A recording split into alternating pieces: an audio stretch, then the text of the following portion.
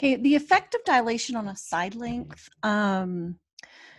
Basically, whenever you dilate a figure by a scale factor, the new side length will always be that number times the old side length. So they're going to have you find the lengths of the original and of the final. But when it says the longest side length of the final figure equals what number, you're going to put in that number that was the scale factor. It's going to go there. The two figures will always be similar. So if they have that they're similar, it's true. If they say they're not similar, that would be false.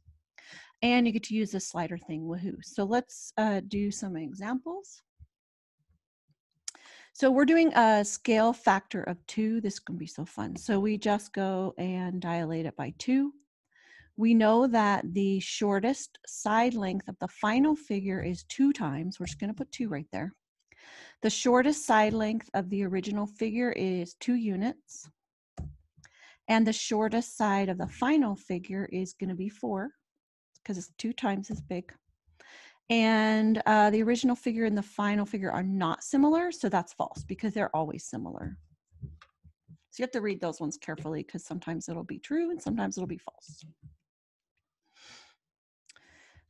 So we are dilating 1/4, so we get to come over to 1/4. We made it smaller. The shortest side length of the original figure is 1, 2, 3, 4, which means this one will be 1. Of course, you can see that it's 1. We're going to write 1/4 here. That's just your scale factor goes in there. The original figure and the final figure are not similar. Again, that's false because they are similar.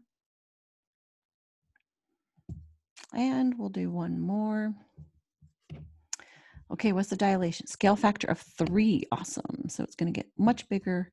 The longest side of the original figure is 3 units, which means the longest side of the new one should be 9, but let's just count 1, 2, 3, 4, 5, 6, 7, 8, 9. Yes. That's 3 times the longest side length, and all the side lengths are 3 times, and the figures are similar. Finally, we get a true statement there. And that's the end of the lesson.